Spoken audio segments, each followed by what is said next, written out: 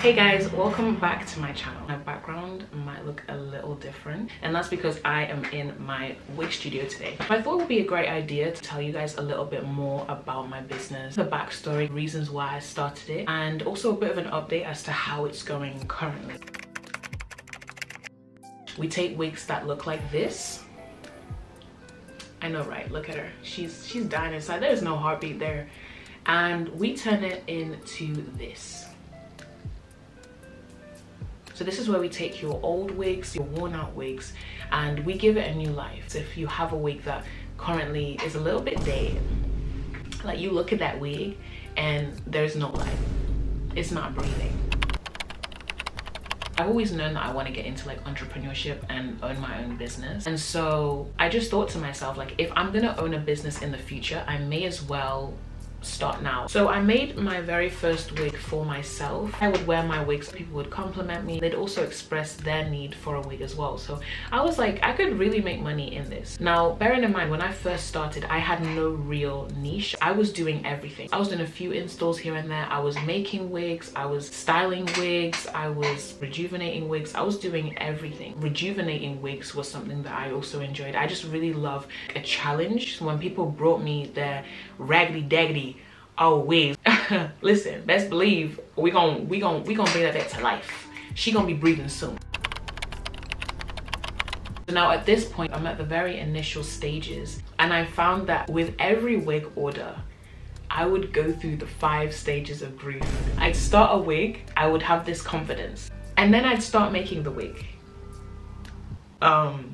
I'd go through a stage of frustration because maybe the hair isn't dying the way it should, or I'd go through anger if the hair density is not the way I wanted it to be. So what I found is at the end of it, it was never that bad. My clients ended up liking their wigs, and I ended up learning a new skill. That period of time really taught me resilience. There was a lot of challenges, there was a lot of discouragement. I literally remember finding a journal entry where I was like, my wigs are crap. Like, I remember being in that place where I had no confidence in what I was doing. The fear of failure really paralyzed me to the point where I found it hard to even start like an Instagram page. And my friends at uni were like, girl, you need to start a page. But what if I put my work out there and no one likes it? Or what if I get a horrible comment? When you say yes to the assignment that God has given you, he also brings people who are attached to your yes. That means that if he's called you to create that business, he's also got the clients there for you. If he's called you to start that ministry, he's also got the connections for you.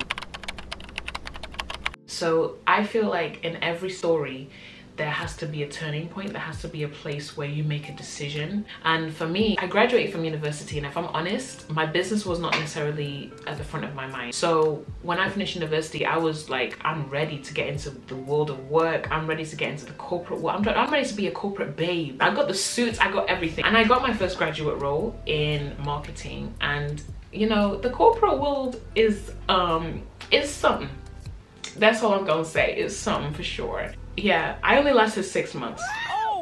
But let me tell you something, it taught me a lot. I learned a lot about sales. Like, I was in a different city every week. I was on tour, guys. Like, I was really growing. I was meeting all sorts of different people. And I've gone from that to now back at square number 1. And I remember talking to my friend when I'd left the job, and I was feeling a bit discouraged because I was like, I've been there for 6 months and I feel like I don't have anything to show for it. And she was like, don't see it that way. You have been able to commit yourself to something that is not easy, right, for 6 months, and you've been able to grow in this skill. You've been able to ring your bell. You've been able to do very well in a competitive environment. So what makes you think that if you commit yourself to your own project, to your own business, that you will not succeed if you commit 6 months to it? And I was like, girl, you have a point. So at this point, I just had to make the decision. At this point, I just had to take the leap. And it was hard, guys. I remember I cried. I cried and I cried and I cried. What if it doesn't work out? What if I don't make any money doing this? The one thing that brought me so much fulfillment was the same thing that scared me so much. So I had to take the leap. I had to make the decision.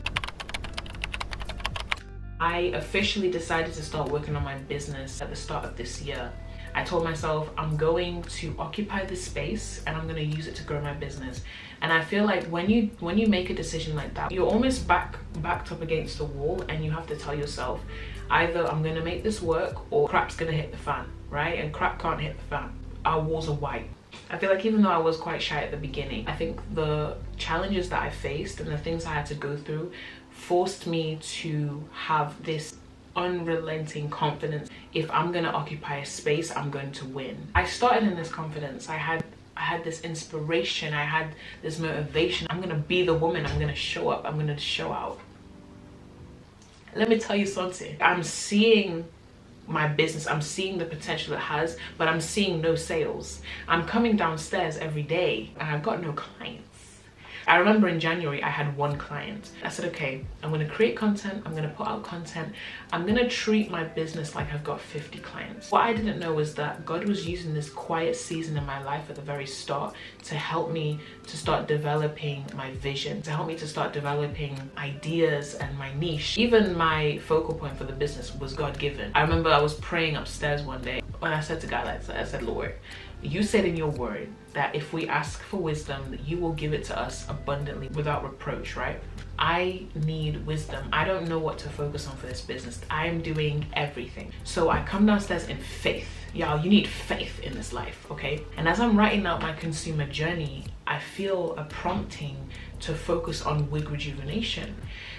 And I said, Lord, I'll be honest, I was not so keen on it, but I couldn't shake it. I had to just trust God. He brought friendships, he brought mentors around me that helped me to expand my vision, and I think that's a very important prayer you need to pray. I was going to events, I was researching, I was learning, all the while my business was making no money. One thing I was doing as well is I was speaking life over my business. After I did that, I then had to get to work as though what I had said had already come to pass. It's actually the month of June currently, so this actually marks 6 months after posting consistently on Instagram. I'm seeing more traction, I'm seeing people inquiring. I'm going from like making 0 sales to making a few sales. I'm growing slowly, and then one day I decided to start posting on TikTok. Y'all,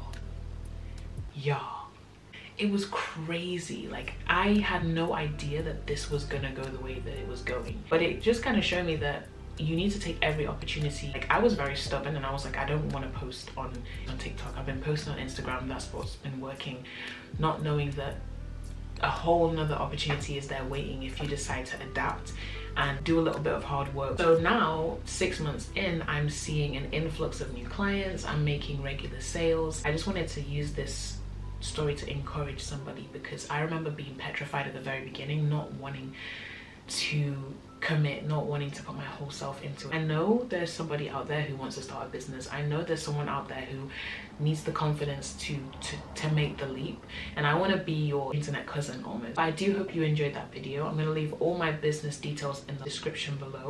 Don't forget to like, comment and subscribe, and I will see you guys in the next video.